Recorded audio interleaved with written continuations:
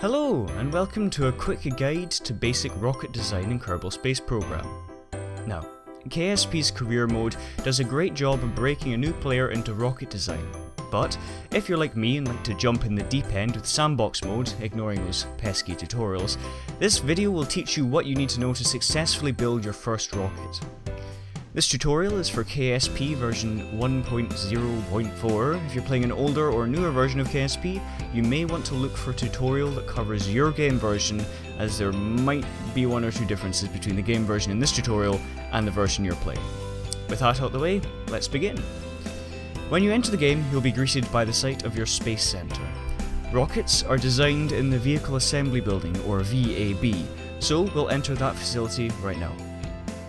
To launch a rocket, you're going to need three basic elements: a source of control to command the vessel, fuel tanks to hold the rocket propellant, and a rocket motor to provide the necessary thrust to lift off.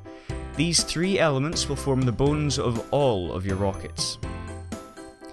Rockets can use two main types of fuel: solid fuel and liquid fuel.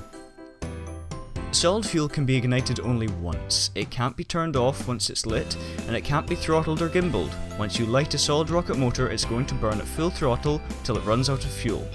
Solid rocket boosters in Kerbal Space Program contain both the fuel and the rocket motor, making them much simpler than liquid fuel systems, and are consequently much cheaper. Liquid fuel allows a wide range of versatility, and is the fuel of choice for most rocket designs. Liquid fuel engines drain the fuel above them unless the tank is separated by a decoupler or another part that doesn't allow fuel cross-feed. Liquid fuel rocket motors can be throttled, and most are also capable of gimballing. That is to say, they can change their thrust vector by pointing their nozzle off-center, giving you more control authority. Liquid fuel motors are also capable of shutting down and reigniting on command. A typical liquid fuel rocket motor, such as the LV-T45 swivel or the Rockomax mainsail, uses a mix of liquid fuel and oxidizer, allowing it to operate without an atmosphere. Most fuel tanks contain both liquid fuel and oxidizer, but some only contain liquid fuel. These are for more specialised engines like the LV-N Nerve, or jet engines like the J-33 Weasley, which substitutes oxidizer for intake air. For a liquid fuel engine to operate, it must have something to control it and fuel to use. As long as the rocket has a source of flight control and fuel to feed it, it will ignite and provide thrust. When designing a rocket, it's easiest to work backwards, that is to say, design the payload, then design the stage before it, then the stage before that, and so on.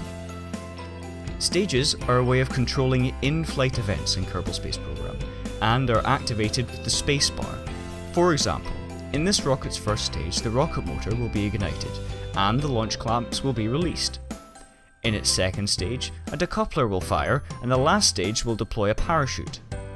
This means that when I launch this rocket and press the spacebar, the rocket motor will ignite, drawing fuel from the tanks above it, and the launch clamps will simultaneously release. Then, when my rocket runs out of fuel and begins to fall back to Kerbin, I can press the spacebar and decouple my pod from the rest of the rocket. Then, finally, I can stage one last time to deploy my parachute and return Jebediah to the ground safely. KSP automatically tries to detect where parts should go in the staging order, but often makes mistakes. So make sure to double check your staging before launching, or you may accidentally deploy your parachute and ignite your engine at the same time, which is obviously not ideal. Decouplers, parachutes, scientific equipment and structural elements are but a few of the many other parts in Kerbal Space Program, but I'll let you discover them and their many uses for yourself. Until next time, bye bye.